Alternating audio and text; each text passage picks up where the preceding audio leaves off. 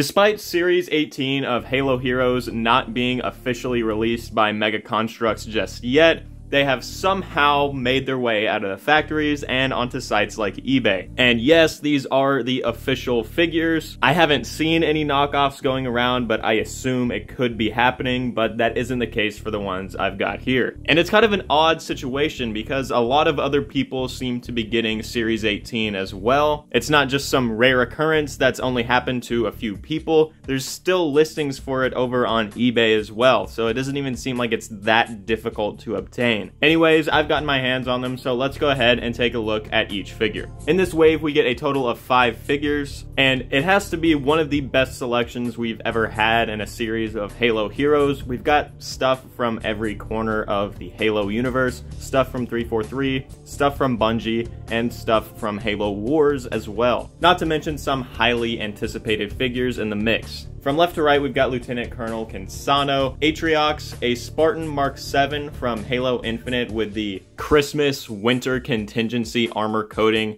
a Sangheili armor guard, and what's perhaps most exciting figure here is the Flood human combat form. First off, we've got Lieutenant Colonel Cansano, which, at least in my opinion, is the least interesting figure in this lineup. It's just a character that I don't really have any attachment to. I'm pretty sure she's from the Flood DLC from Halo Wars 2, and I have barely played any of the Halo Wars games, so I just kind of have no idea what's going on with that. Pretty much all I know about is Red Team and the main cast of characters from the campaigns. Side characters like this, I'm not that familiar with. Despite that though, this is still a pretty interesting looking figure. Mega has actually released this character once before in her own set with a Cyclops mech. With this figure here, all we get is a flamethrower and a Flood infection form, which, believe it or not, these are actually some of my first Mega Construx Flood figures, so it's kind of exciting for me. Just like all the others, the figure comes with a stand displaying their name and the UNSC logo behind it. The figure looks to be wearing some form of UNSC combat armor. I don't know if this character is a Marine or not, although she obviously has some involvement in the UNSC military. There's these pretty cool looking red and blue markings on the chest plate of the armor, and you've also got some gray straps in there just to kind of mix up the colors so it isn't just green. Those markings continue on to the shoulder pads, and underneath it just looks like she's wearing a gray undersuit with some extra lighter gray pieces mixed in there. She has a pretty unique looking face. There's some face paint on there that looks pretty cool, and definitely one of the better looking Mega Construx faces. Usually with their figures, they always look better if they're either an alien or they have a helmet. The human faces just never fare too well, but I do have to say this one looks decent. You've also got these markings on the shoulder pads, and on the back, there's nothing much else going on. The flamethrower is pretty nice though. You've got that shark decal up on the front and on the other side as well, but other than that, it is just a flamethrower, but it's always nice to get these. Unfortunately, there is no flame piece included, and of course, you can't forget the Flood infection form. It's made of this gummy rubber material. Same thing with the antenna that you just insert into this hole right here. The Flood are grotesque, but at the same time, they do look pretty cool. And next up is Atriox himself. This is another first for me. I've never had an Atriox figure before, but this is a lot more exciting as this is the main antagonist from Halo Wars 2 and kind of in Halo Infinite. There's a bunch going on with the armor where you have the silver paint and also the different layers of the lighter gray and darker gray. He's got an amazing looking head sculpt with some awesome prints, and the paint apps on the chest even continue on to the back. For the weapon, he has some sort of mace. Once again, it's something I'm kind of unfamiliar with, but judging by the rest of the banished melee weapons, I would assume that those red blades on the ends are supposed to kind of be holographic or electric somehow, and at least in universe they aren't just these solid blades. There's a close-up look at his nameplate, and just overall a really nice looking figure. I really enjoy this one. Next is the Spartan Mark 7 from Halo Infinite. If you couldn't tell, this guy is wearing one of the Winter Contingency Christmas armor coatings. I believe it's called Peppermint Joy or something like that, and despite it being holiday colors that you're not really supposed to take seriously, I do really enjoy this color combination. I think it looks kind of cool. It's just a really unique look that we've never seen on a Spartan before, and there's all kinds of different colors going on in here. There's these darker shades of the green and the lighter shades as well. There's red,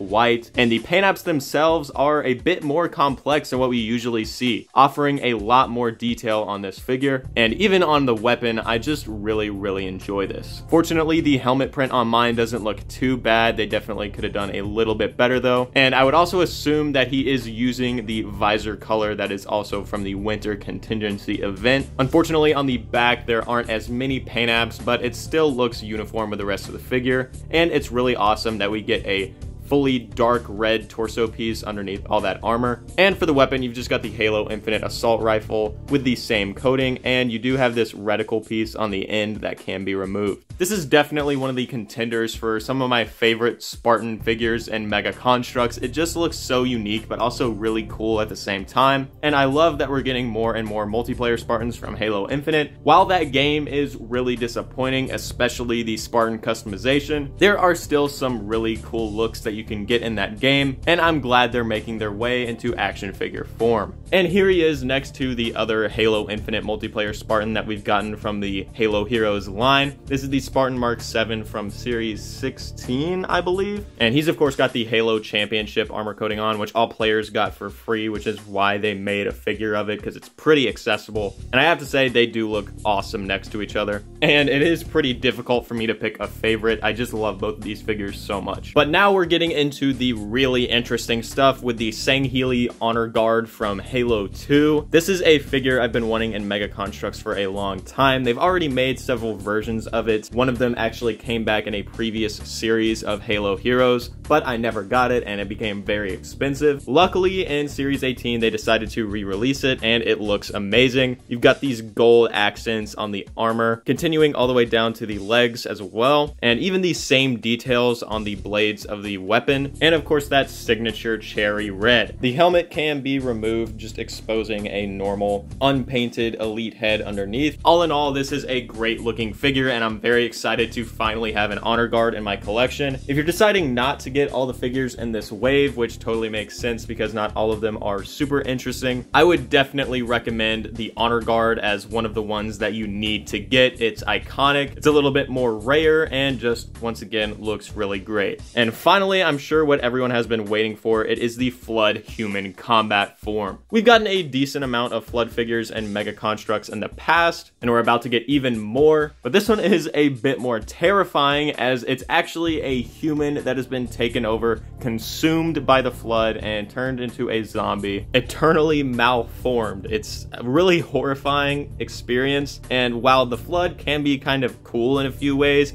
you have to understand that at the end of the day, they are one of the most dangerous and disgusting things in the Halo universe. This is all around a very unique figure, of course modeled after the Halo 3 Marine, I believe. That's what the armor looks like underneath, at least what's left of it. Of course, you have the Flood sludge just moving around the shoulder of the body, completely transformed this arm, where you have these massive two claws up at the front here that can be articulated, as well as a normal hand over here, which I think can hold some things. Yep, you can get it to hold a battle rifle if you want. There are a few different paint colors going on here though. It isn't just the tan sludge. There's some darker shades in there just to differentiate it a bit. Of course, you can see more of that on the head right there if it will focus. I love the details of the armor being warped around. Just looks really disturbing. And the other arm is partially transformed by the Flood, the one that is holding the battle rifle, which is actually in a new color, which is this kind of dark brown color that matches the rest of the Flood goop. And of course, sprouting out of the chest is the iconic red tendrils, which just like with the infection form, just can be removed and then placed back inside. Possibly the most interesting part about this figure is the headpiece. As you can tell, it was once human. There's only some white paint there with the eyes and with the teeth. And as you can see, it's just completely corrupted by the Flood, completely zombified. There are a few remnants of the hair towards the back, and you can clearly tell that this thing is human no longer. Definitely one of the standout figures in this wave, and one of the ones that's definitely going to end up being more valuable and sought after. I've already seen this figure going for like 30 and 40 bucks by itself on eBay, so definitely snag this one if you can. This figure is absolutely legendary, and I love it. And that was all the figures that come in Series 18 of Halo Heroes. This is of course the newest wave. While this is one of the best figure selections we've gotten in the Halo Heroes line, I would totally recommend just waiting for these to officially release so that you don't have to pay so much for them. But I would assume that when they are officially released, you could get them for cheaper for their normal retail prices. But this was a wave I wanted to jump on, as I do thoroughly enjoy almost all the figures in this wave. It's really just Atriox and Cansano that I don't really care for, as I'm just not too attached to those characters, but they are really cool figures themselves. And that about does it for this video. I hope you guys enjoyed. If you have any thoughts, don't forget to leave those in the comments below. And as always, thanks for watching. I'll see you guys in the next one.